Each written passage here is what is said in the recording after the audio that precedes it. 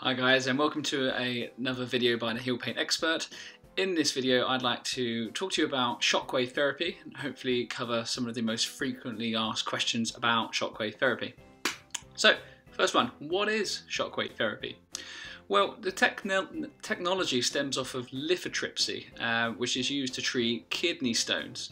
So a shockwave is like a high energy sound wave, and there's an applicator which is applied directly over the skin, so there's no breakage in the skin, and these sound waves travel through the layers of the skin down to the diseased tissue. Now the aim of this treatment is to break up the degenerative tissue associated with the injury. This then kickstarts the healing process. At least that's the theory behind shockwave therapy. The next question, when to consider shockwave therapy? Well, the majority of the research on shockwave therapy is done in chronic cases of soft tissue injury such as plantar fasciitis or Achilles tendinopathy.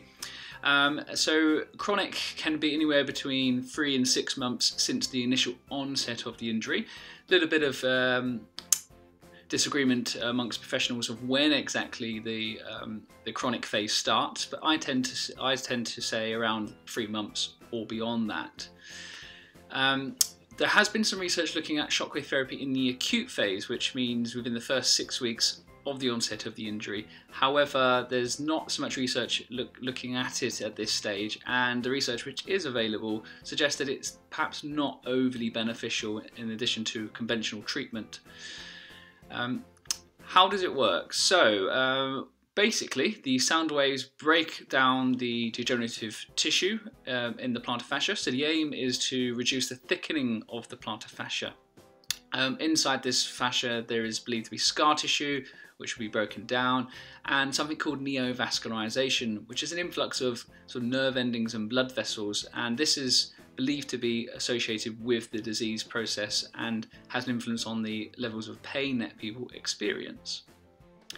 So what does the treatment involve? Well, as I've already touched upon, there is an applicator, and this is attached to the machine and an air compressor.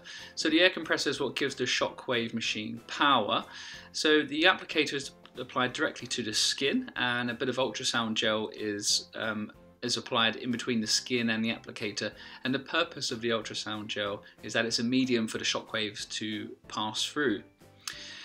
You have a course of 3 treatments, or at least that's the most common protocol, which are typically done 1 week apart. So I tend to do weekly intervals of shockwave therapy, and I tend to always do 3 sessions. I never do less than that. Some people do require additional sessions, depends on the severity and the chronicity of the problem.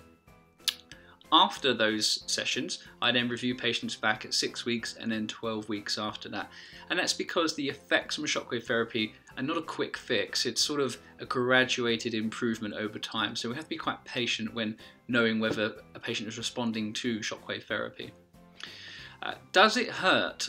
This is a question I get asked by all of my patients prior to proceeding with shockwave therapy. The short answer is yes, a little bit.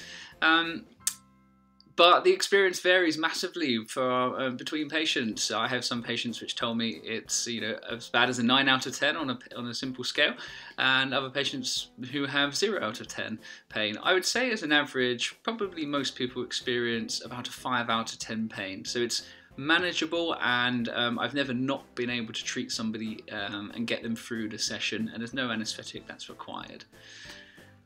Are there any side effects? Well, shockwave therapy is very safe, but it does come with some minor side effects. This can include swelling or an inflammatory response from the shockwave therapy treatment, and in rarer cases bruising can occur as well. For some people it can be temporarily numb after the treatment, and this is a bit of a bonus really. So shortly after having the shockwaves administered, it can create some numbness to the area treated, and that can give some very temporary pain relief. That happens in a minority of cases in my experience. I would say most people don't feel a great deal different initially after the treatment, but some people do report being quite sore for the first couple of days after the treatment. Is it safe for anyone? Well, no, not for anyone, but it is safe for most people. Some contraindications include pregnancy and patients taking anticoagulant therapy for blood disorders. And that's because if you are taking a blood thinner such as warfarin, this can increase the risk of bleeding, as the shockwaves are a high impact, so it could create excess tissue damage which could result in excessive bleeding, so that is a contraindication.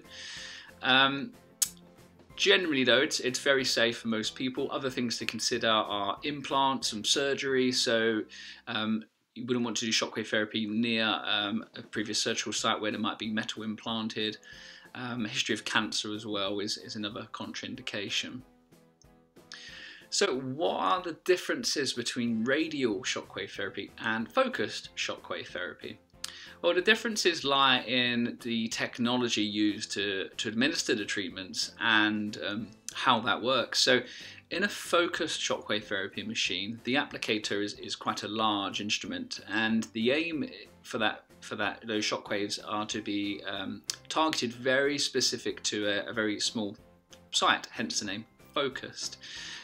This is typically done for deeper tissue injuries, such as tendinopathy of the shoulder joint, where the joint is actually quite thick, and getting down to the area, the tendon you want to treat, can be very tricky with a radial shockwave therapy machine. So in this scenario, a focused shockwave therapy machine might be actually more beneficial, and there is evidence to suggest that focused shockwave therapy is better than radial shockwave therapy in cases for shoulder problems. However, as we're more concerned with plantar fasciitis, well, the majority of the research looks at radial shockwave therapy, and this is where the applicator is actually very small, so it sort of looks like, the handpiece looks a bit like a small gun, if you like, and the shock waves radiate out from the applicator, so the area which it covers is much larger. The depth of those shock waves are more shallow in comparison to the focused method. However, it's deep enough to penetrate where the plantar fascia tissue is. So the research on radial shockwave therapy outweighs the research on focused for plantar fasciitis, meaning that there have simply been more studies on it, and what we know from those studies is actually it's got pretty good efficacy. That's not to say focused shockwave therapy is not a good option, and it can work, it's just not a necessity. So why doesn't it always work?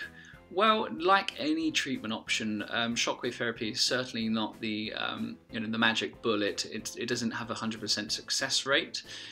In my experience, I would say the success rate is around 70%. So if I treat 10 patients, I'd expect 7 of them to respond very well, if not get a full resolution. That still does leave a 30% case of patients which aren't responding to the treatment, unfortunately. And this is pretty much what the research suggests if you look at the cumulative evidence of everything that's been published to date.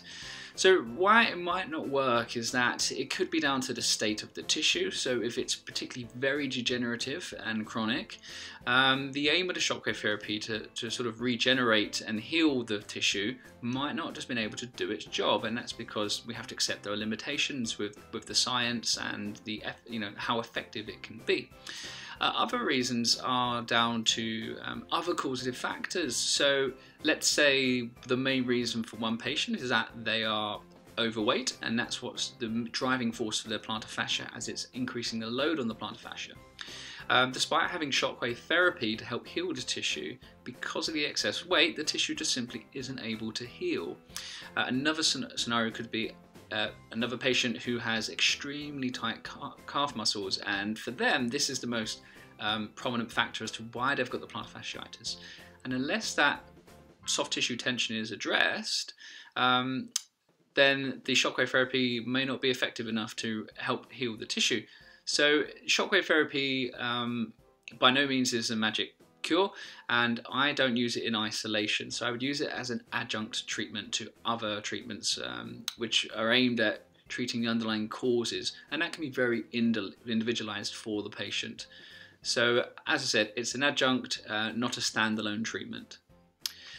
Final question, do I recommend it? Yes, I definitely do recommend it, and that's based on the fact that it's considered an evidence-based treatment, and of the evidence-based treatments for plantar fasciitis, it is right up there, possibly one of the strongest for proving its efficacy and consistency for treating patients in chronic cases of plantar fasciitis. So personally, I don't use it for a patient if they've had plantar fasciitis for less than 3 months, but anybody that's had it for more than 3 months, it's certainly a conversation I have with my patients at the initial consultation, as well as looking at what other treatment options we can do for it. So I hopefully that covers all of the main questions on shockwave therapy for plantar fasciitis. If there's any other questions I've missed and you would like me to answer, please leave a comment and I'll be more than happy to do so. And I hope you found the video informative and useful. Thanks, have a great day.